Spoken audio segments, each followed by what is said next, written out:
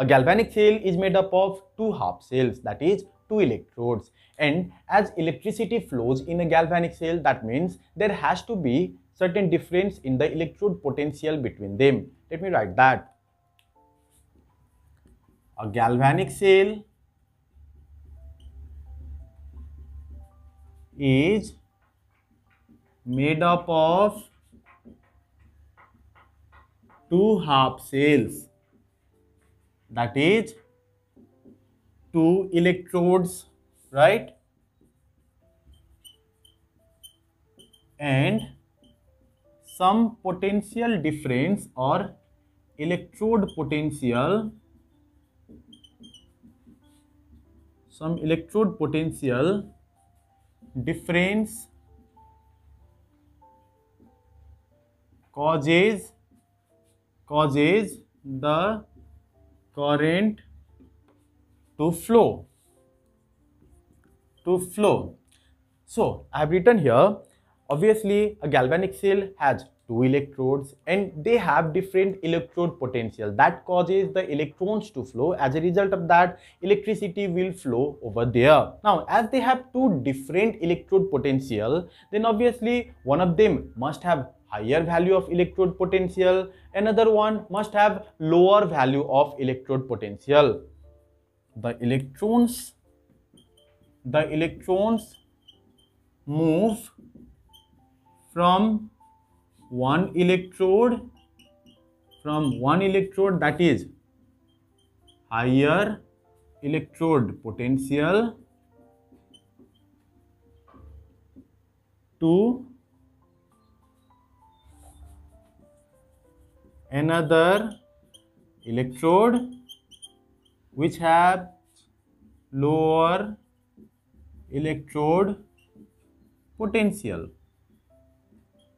So as you can see over here, one of the electrode must have higher value of electrode potential, another electrode must have lower value of electrode potential, and the electrons move from higher value of electrode potential to the lower value of electrode potential. Now this difference in the potential causes the electrons to flow, right? So the difference in the electrode potential causes the electrons to flow, and that is called electromotive force.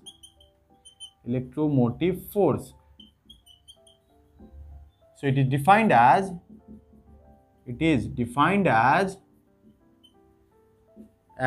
the force which causes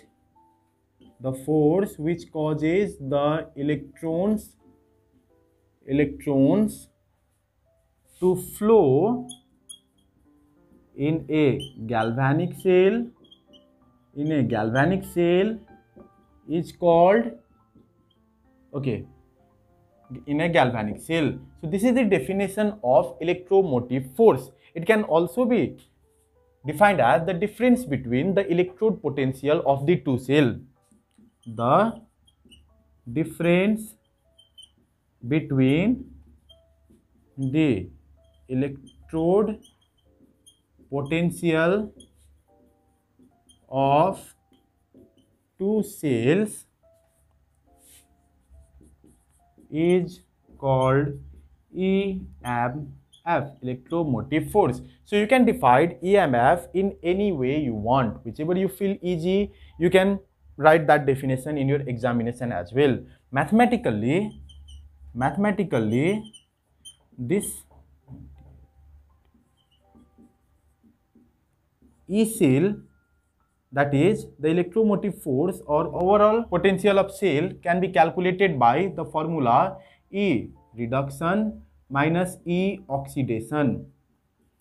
So E reduction means the oxidation potential of reduction half, or simply you can say cathode, and similarly E oxidation means the electrode potential of oxidation half, or you can say anode. Now, if you see a cell notation, in cell notation, let me write the cell notation of galvanic cell in which zinc converts to Zn2 plus. I'm not writing some different information in the bracket.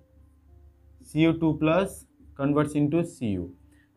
So this is how we write the cell notation of a Daniell cell.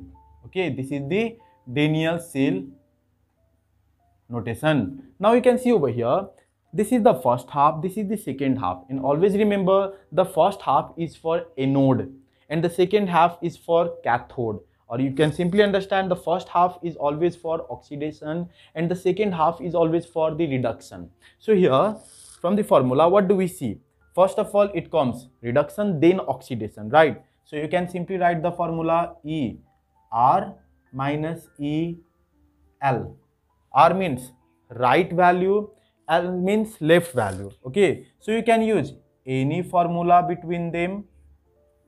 Whichever formula you want to use, you can use that, and you will get the value of oxidation potential of the cell. Now, one more thing we need to understand over here is that the oxidation potential of overall cell depends on the oxidation potential of reduction half and oxidation half in individual state. That means when the cell is not working, then we need to find the value of E reduction and E oxidation by some method. And if we find the value, if we find the difference of their values, then we get the value of potential of the overall cell. That is a mathematical value, and that is calculated by using a potentiometer. So this is what the electromotive force actually is. I hope you understood everything about electromotive force. That's all in this video. If you like the video, please share this video as much as you can, and thank you for watching the video.